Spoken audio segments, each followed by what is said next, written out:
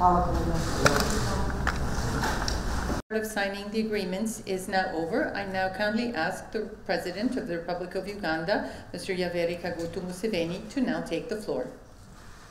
Your Excellency, President Vučić, and the government of Serbia, my delegation and myself are very happy to be here on your invitation. We have had very useful discussions. And as I told you, Serbia, through Yugoslavia, is not new to us. In the 1950s, 1960s, we had very good relations with Yugoslavia under Marshal Tito. And I told you how we used to follow the stand of Marshal Tito during that time, especially the neutral position he kept between the quarrel between the Soviet Union and China. That time they were all socialists, they were all communists, but they had disagreements. But Marshal Tito refused to take sides and remained neutral, and we admired him for that. Our elders, like Mwalimu Nyerere, the president of Tanzania at that time, who was our senior person, appreciated him so much. Marshal Tito, together with Nkrumah and with Nasser of Egypt and with Sukarno of Indonesia, were the champions of the non-aligned movement. I told you how I welcomed Elbrad Kardej at the University of Dar es Salaam as one of my guests when I was a student leader. Then Yugoslav companies, especially one called Enago Project, built very good structures in Uganda. There's one structure which is very famous, known as the Nile International Conference Center and Hotel. This was built by the Enago Project, hired by the Uganda government in 1970.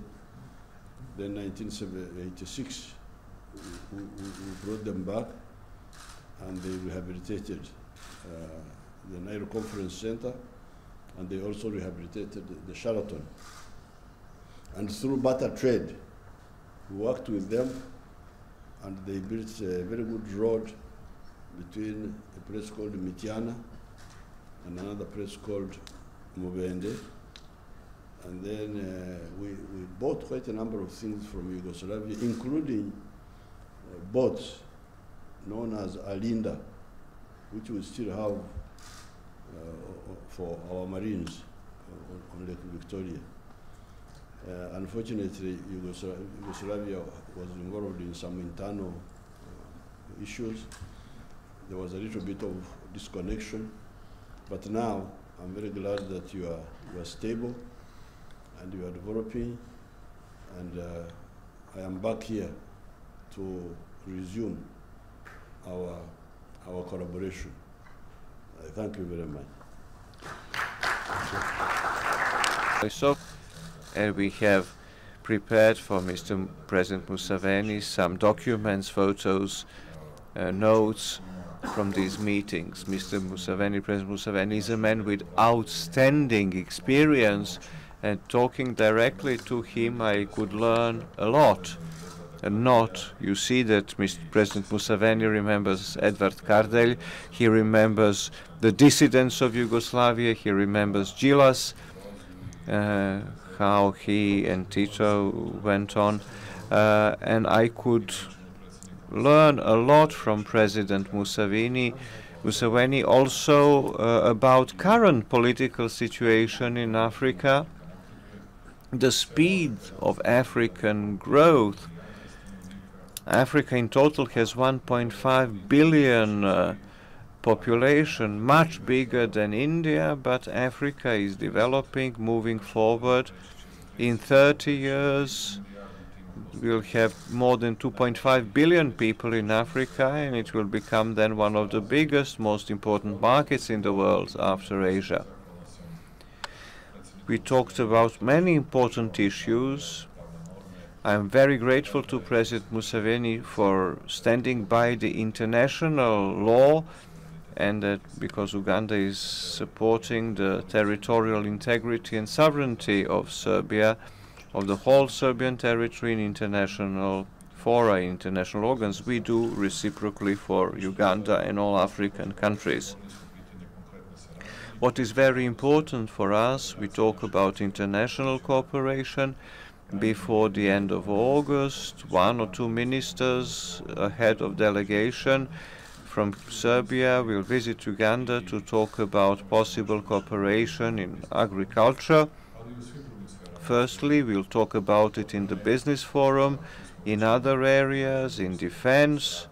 We already had some cooperation in the years before us.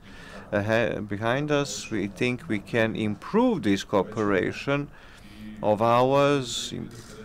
And let me tell you, in 2050, Uganda will have more than 100 million inhabitants. Today, Uganda has more than 40 million.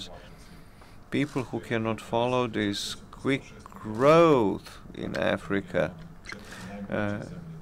Uganda in 2050 will be one of the youngest countries in the whole world. Huge potentials. And we will talk at the business forum about it, what is very important for us. Mr. Museveni, President Museveni respects private property a lot. He knows that you cannot have successful economy if the state owes everything. That's very important for our investors. President Museveni invited me for the big Congress of Non-Alignment in 2024 in January. It's an extreme honor for me as a head of state, head of Serbian state, to attend in Kampala this non-alignment meeting. But what I think is also very important for people in Uganda and us here, we had a growth and spreading of our national air company, many new lines. Serbia is flying many new lines, but in the future we will have to focus some strategic points in Africa, and Kampala and Uganda can be one of the places, one of the hubs for us in Africa where we can look towards.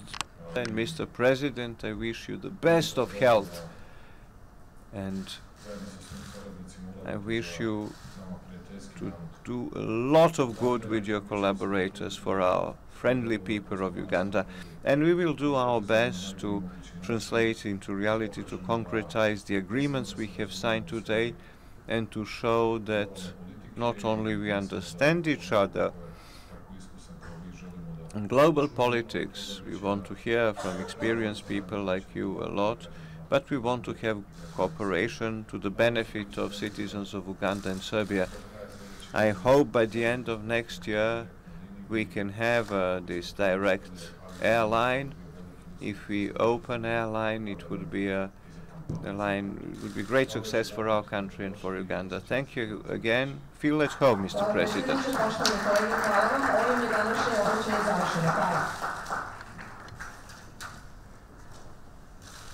Sit.